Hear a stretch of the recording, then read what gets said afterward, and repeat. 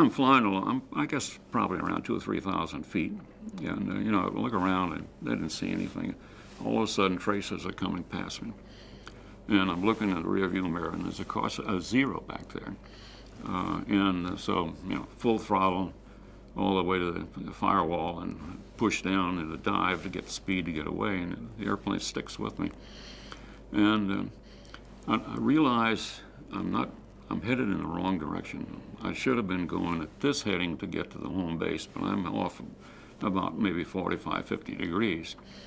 On the water, and the cowl flaps closed, the oil flaps closed, everything to make the airplane go fast.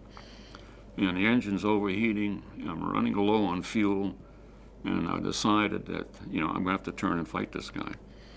And I was just about to roll back and do that, and then the zero pulled off and went home.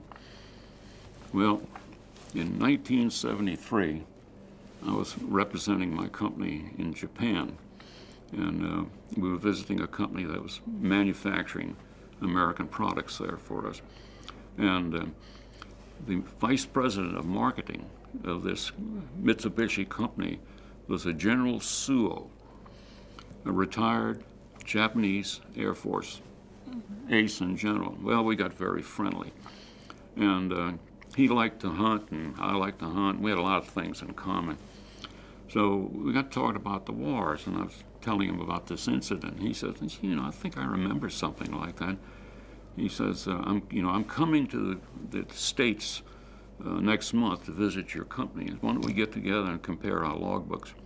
We took our logbooks, and it was the same time, the same hour, same day, and that the guy was the one that was shooting at me.